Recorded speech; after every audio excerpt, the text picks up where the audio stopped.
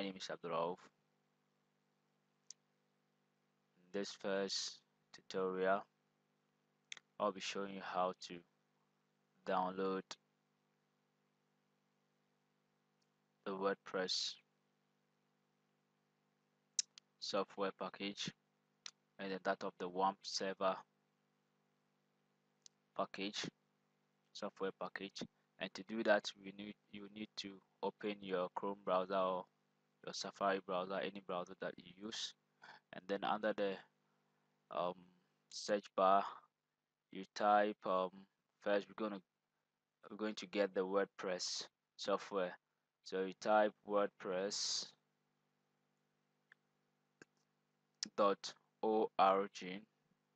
then hit enter. So you'll be taken to this website. So for you to be able to download the WordPress software, you just click on get WordPress, and then it will take you to the next page where you can download the WordPress software. So to do that, you just click on this button and then it will automatically start the downloading process of the WordPress software. I've got that already, so I don't need to download that. So the next thing we're going to do is we're going to get the Wampserver. So to do that, we open a new tab, then you type Wampserver download into your address bar, and then you choose the first results that Google gives you. Under that, you see the address to be www.wampserver.com/en/. So you click on that one. So after clicking on that one, it will take you to the Wampserver official website where we can download Wampserver from. So you scroll down here until you see downloads, and then you see Wampserver 64-bit X, and then the version number, and then 32-bit. So what this means is that this link gives you the 64-bit version of the Wampserver if your system is running on a 64-bit operating system, and then this one too also gives you the 32-bit operating version of the website if your system is running on 32-bit. So to get that, you click on the one which will best suit your operating system. So click on this, then you'll be given a pop-up with some warnings. So you read that and then you click on download directly. It will redirect you to sourceforge.net projects/wampserver/files. So to get that, you just click on this button and then it will automatically download Wampserver onto your computer for you. So I think basically that's how we get those softwares. I've got them already on my local desktop, so I don't need to download them anymore. So in the next class, I'll show you how to extract them and then do the installation for both software. So see you in the next series. Okay, welcome back. In this video tutorial, I'll be showing you how to install Wampserver onto your desktop. So the first thing we need to do is that after downloading the Wampserver, you realize that you've been given a a zip file. So you open that. So after opening that, you just drag this one onto your desktop. So when you drag it onto your desktop, it will automatically extract the software onto your desktop. I've got that already. So let's begin with the installation. So you double click on that, it will launch the Wampserver installation software process for you to be able to download to install it onto your machine. So you accept yes. So choose your language, English, then you click on OK, and you accept the terms of service, that's the license agreement. Then click on next, and then next again, and then next again. I've got that folder on my computer, so that's why I'm getting this one. So you forget that you will not get that if you've previously not installed Wampserver onto your machine. So I'll just click on yes, and then it will install it into that folder for me. Then follow the prompt.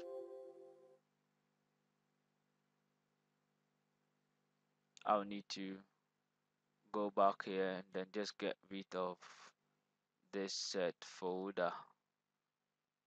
So let me just get rid of um, this folder.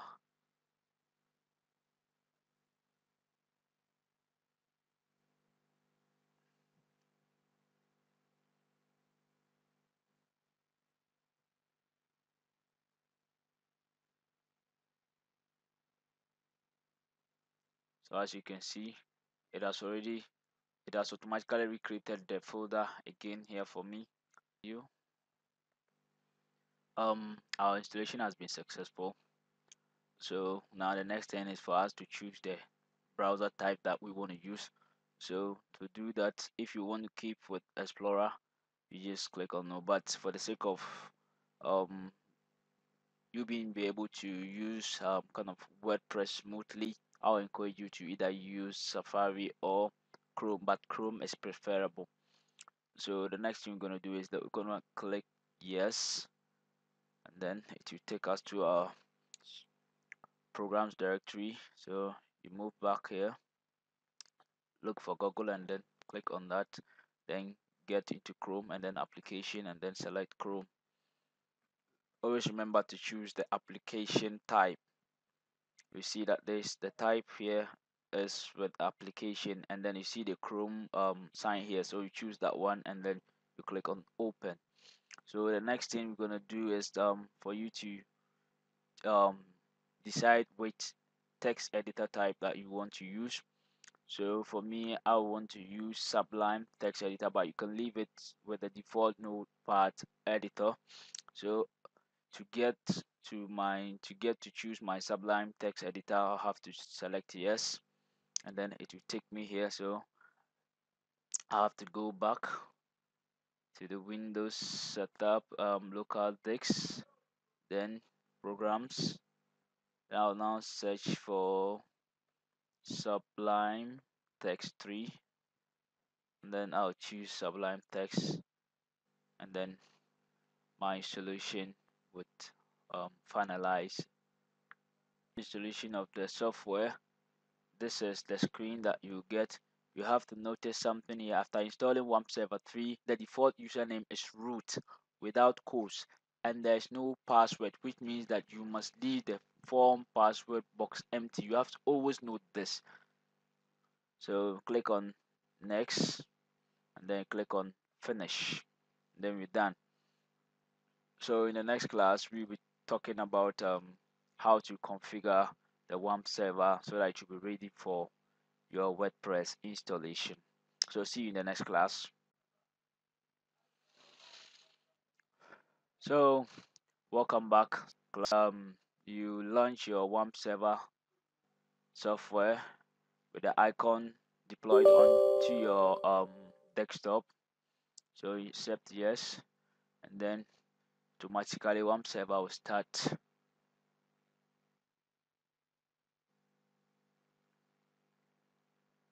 Don't mind this command prompt if you see that it will automatically vanish away. You won't get to see that again. So you hover back to your taskbar. If you do not see this icon here, you click on this you might see it here. So this is it. You have to wait for the icon to turn green before you launch um your local host. So the next thing we're going to do is that you just click on it. When you click on it, then you come and then click on localhost to launch your localhost server. So the next thing we want to do is we're going to log into our database. So to do that, you click on the phpMyAdmin. It will redirect you to the login page. Remember, we were told our username was root and our password was nothing, meaning that we're not going to enter anything into the password section. So always keep that in mind. Our password was nothing, so meaning that we're not going to enter anything into the password section. So always remember that, and always remember that your server choice should be MySQL. You have to always keep that in mind, because the default WordPress software we downloaded works with the MySQL server, but in other ways too, it works with um the Maria database stuff. So, and that will have to take a lot of technical abilities to do that, but with this tutorial we're just going to stick with the basic um and defaultness of the whole process. So you click on go to automatically take you to the MySQL server environment.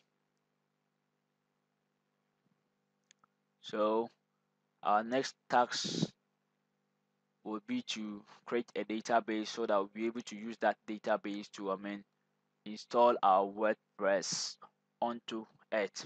So to get a new database, you hover here and then click on new. So you type your database name in here. So you might just wanna give it a name, WP maybe database, something like this. If you want to just give it a name like this, WP database, and then you click on create. So basically we're done with our database setup. So the next thing we are going to do is we are going to um extract our our WordPress software. So I'll see you in the next class so that you know how to go about that.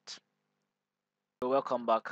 In this class we are going to extract our WordPress software so that we'll be able to use it and install it on our local host. To do that, you click on you launch your WordPress zip file.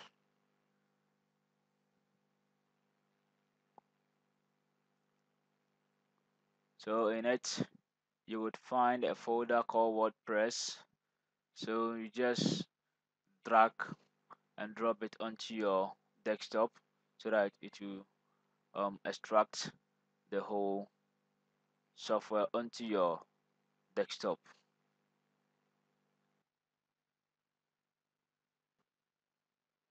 So when it is done, you close this window. Then you head over to your computer, then onto local disk. You open your Wampserver folder, then you open this folder. Take note of it, that www, the three W's. So you open that one too, and then you drag this folder in here, the WordPress folder. So to when that is done, you open it and then you look for a file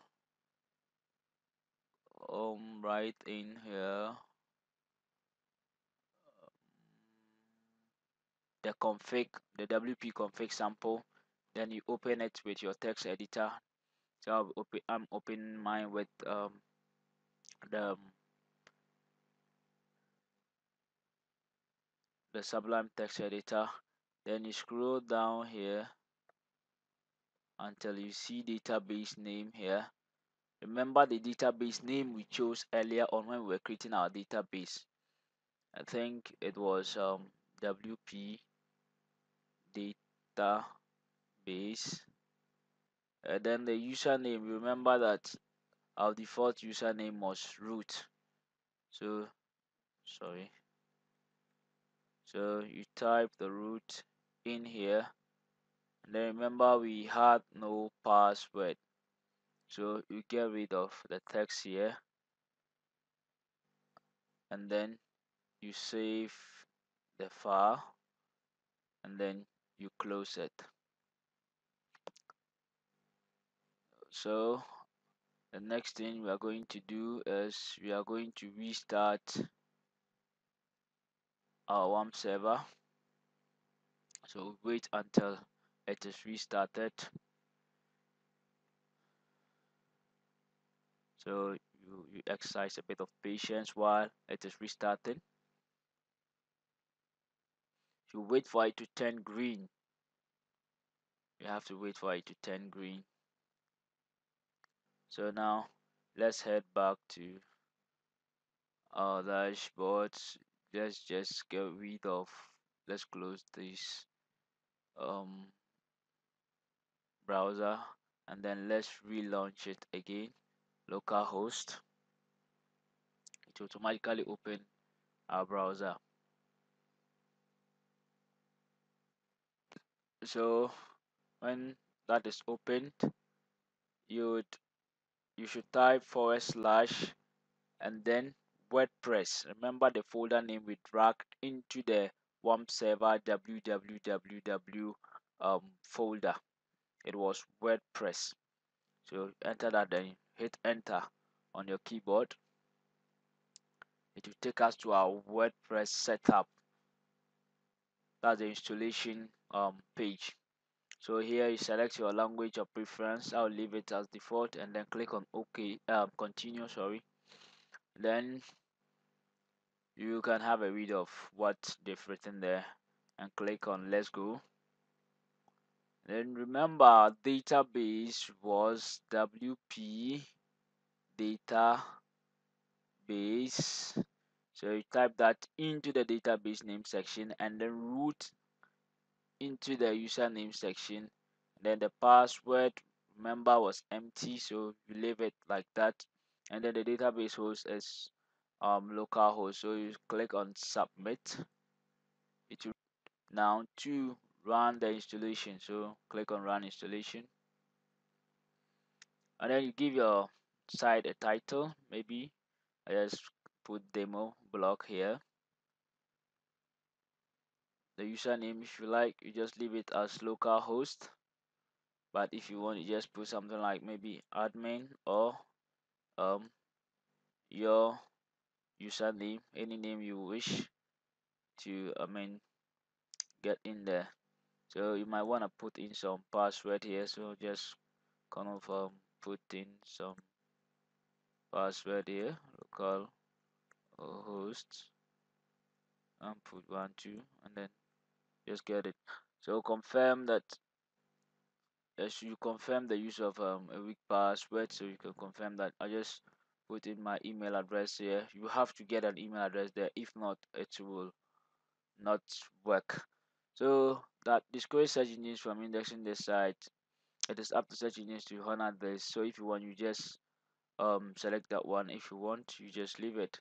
What this means is that if your site was to be hosted on a server online, it will, this command would send a signal to search engines like Google, Bing and other stuffs not to index your site onto their search results.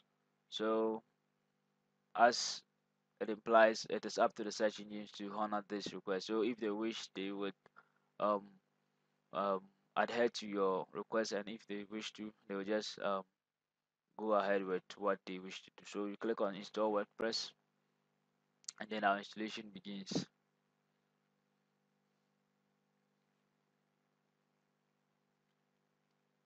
So success. The next thing is click on login, then localhost. Remember your username was admin, and then type in the password you chose. Ours was localhost 123, and then some. Then click on login. Oh, come on. This was admin. Yeah. So I think we're having some problems here. So our password local host 123.